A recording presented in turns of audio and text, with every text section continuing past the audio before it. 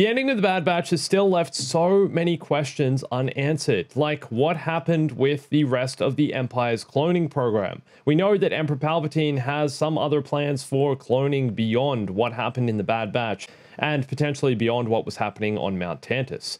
Did he have a failsafe for the destruction of this facility? Does he have backups of the research and data that was collected on Mount Tantus? Because we know, of course, the Emperor eventually clones himself. He becomes what he is in The Rise of Skywalker. We know that Snoke was a clone. And then there's also the question of Grogu, Baby Yoda, and some of the hints of the cloning program we've had in The Mandalorian. There's still so much mystery surrounding all of this kind of cloning, and it seems that no one is really willing to clear it up. No Star Wars series is yet willing to go there and to tie up some of these loose ends, which can mean one of two things. Either Disney and the writers haven't actually thought of what they want to do with the cloning side of Star Wars yet and haven't thought up an ending for this, or they have some grand plan for where cloning is going in the Star Wars galaxy, and for Grogu's fate, for Grogu's backstory, and for how Palpatine did indeed return. Overall, I just hope they don't do what they did with the sequels and not have any plan at all. As Daisy Ridley revealed in an interview, they didn't actually know who Rey was.